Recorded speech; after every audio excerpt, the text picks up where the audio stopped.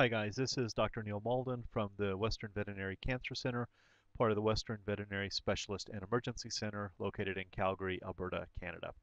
I put up a video dealing with some very basic cancer terms that you may deal with, and I've had a couple of requests to perhaps break that down into more manageable chunks. So what I've done is pull out each set of definitions that I talked about in the longer Introduction to Cancer terminology video and put them in little bite-sized pieces. So watch them each individually, watch the entire thing, and be sure and give us feedback if you found them useful. So if we turn a little bit to talk about some treatment-related concepts, probably the first one to get over is what is chemotherapy. And chemotherapy is the use of drugs to treat patients with or who are at risk for systemic cancer. And you really should think about chemotherapy as being a total body treatment. The strength of chemotherapy is that it's administered, and it can be administered a lot of different ways. There's chemotherapy tablets and injections and things like that. But that once administered, it's going to spread throughout the body, and if there's cancer cells hiding in any location, then theoretically, chemotherapy has a chance of dealing with those cancer cells. Now we know that some parts of the body are harder to treat than others, but as a general rule, you should think about chemotherapy being a total body therapy. Chemotherapy is the primary therapy for tumors that we know are systemic at the time of diagnosis.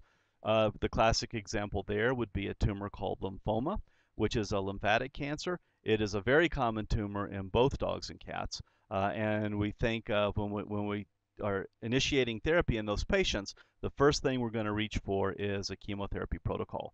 Now, there are lots of different chemotherapy protocols that are specific for individual types of cancer. And for tumors such as lymphoma, there are multiple different protocols, even just for that particular tumor. So really, when you're choosing a protocol, that guidance needs to come based on exactly what tumor type the patient has, how much cancer does the patient have, and things like that. And those are probably questions best answered in talking to an oncologist to help guide you along that pathway. We also think about chemotherapy being an adjuvant therapy or a prophylactic therapy in patients that are at risk for developing metastasis. And probably the classic example there is a tumor called osteosarcoma, which is a tumor of giant breed dogs, so Great Danes and Rottweilers and guys like that. And it's a tumor that usually affects one of the bones of the leg. And that tumor, even with amputation, so we know we've gotten good control of the primary tumor, it's been removed from the body, still about 95% of those patients will go on and develop tumor spread, primarily to the lungs. So in that setting, we would use chemotherapy as a way to try to prevent or delay the onset of those clinically detectable metastases. If we're going to talk about chemotherapy, we do at least have to touch on toxicity. And again, we'll spend a whole talk just on veterinary chemotherapy toxicity. But for this talk, let's just say that it's generally well tolerated in veterinary patients, although we do have to always consider toxicity when we're treating a patient with chemotherapy. The two body systems that we're most concerned about are the gastrointestinal tract and the bone marrow. When we think about gastrointestinal toxicity, that would be things like nausea, vomiting, diarrhea. Absolutely does happen, but it's generally less severe than what we see in human cancer patients, and it tends to be much more manageable. So yes, we do see those things, but all in all, dogs and cats tend to tolerate the gastrointestinal effects of chemo pretty well. We also worry about the bone marrow and what's called hematologic toxicity. And what we mean by that is suppression of the normal cells that should be made in the bone marrow. So that can be white blood cells and make you more prone to infection. That could be platelets, which are a component of our clotting cascade. They help us, help a blood clot form.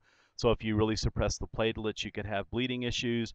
And then with long-term chemotherapy administration, we can start to see anemia as well. Most of the hematologic side effects of chemotherapy can be dealt with pretty effectively, especially if you're quite diligent in your monitoring and are being sure that you don't have significant issues that need to be dealt with.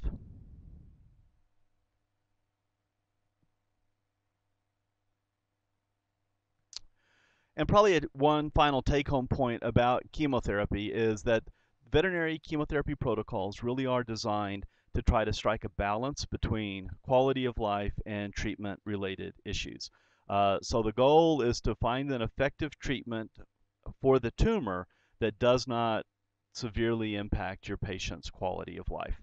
And the reason we choose this route is that we know that veterinary cancer patients don't have a 20 or 25-year chance of survival after they're treated with chemotherapy. So it doesn't make a lot of sense to most veterinary oncologists to look at a patient that maybe has 12, 18 months survival and say, well, I'm going to make you really sick for 9 months of that. So the goal of most veterinary chemotherapy protocols is to, again, treat the tumor, but at the same time try to preserve and maintain your patient's quality of life all the way through therapy, so that you're not really having to deal with those kind of really aggressive side effects. Um, it's always a risk to benefit analysis, and for each individual patient, there will be things they tolerate and things they don't. So that you absolutely will sometimes see a patient that just cannot tolerate the protocol that you wanted to use for a particular cancer, and you have to kind of constantly reassess the risks of treating that patient with the benefits of doing so. But usually we're able to strike a pretty good balance between the risks and the benefits, and in most cases see that the benefits of treating a cancer patient is going to far outweigh the risks.